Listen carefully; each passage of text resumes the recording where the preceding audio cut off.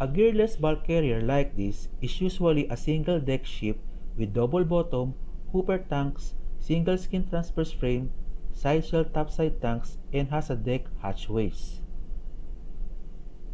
Here is an example of a cargo hold cover of a bulk carrier.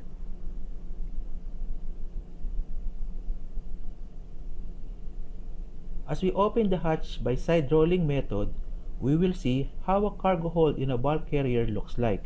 Normally, a hold can be opened in port for loading or discharging cargo, sometimes in anchorage or at sea in calm weather.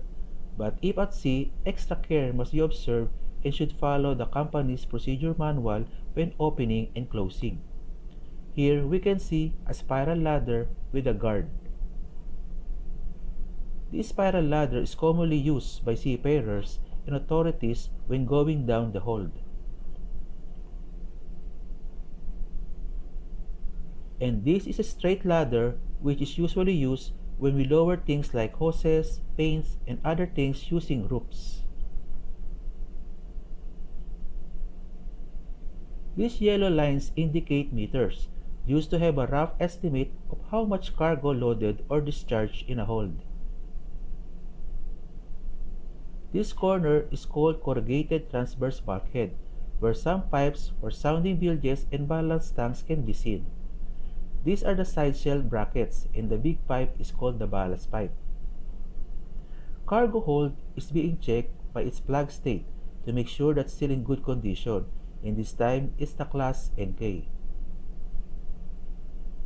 And should the authorities raise some concern or deficiencies, it should be rectified at once.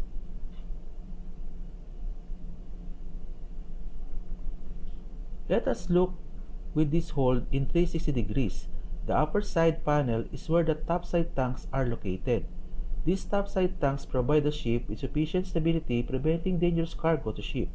The lower part in port or starboard are bilge hooper, which contribute to convenience in collecting the cargoes during discharging operation. You may pause this video to see the other parts of a hold. And this is a transverse section in a way of a cargo hold.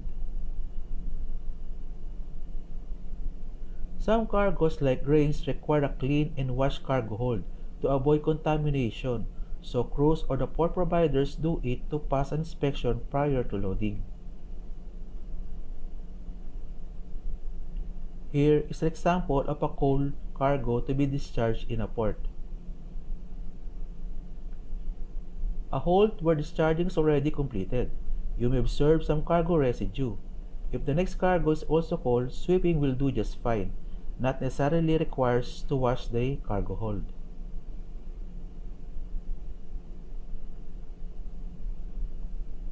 Here is a close-up look of a piece of a coal.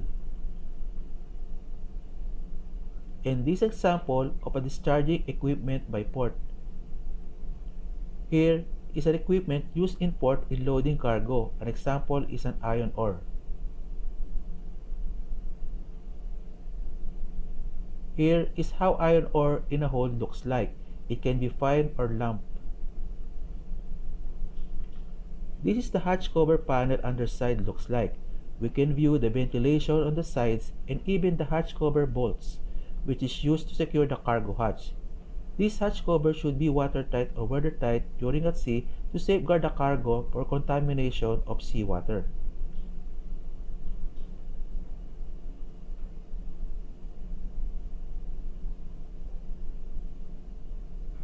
Hatch cover requires maintenance too.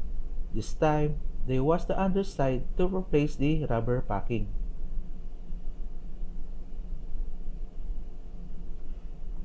Lastly, here is an example of a gearless bulk carrier in a dry dock area.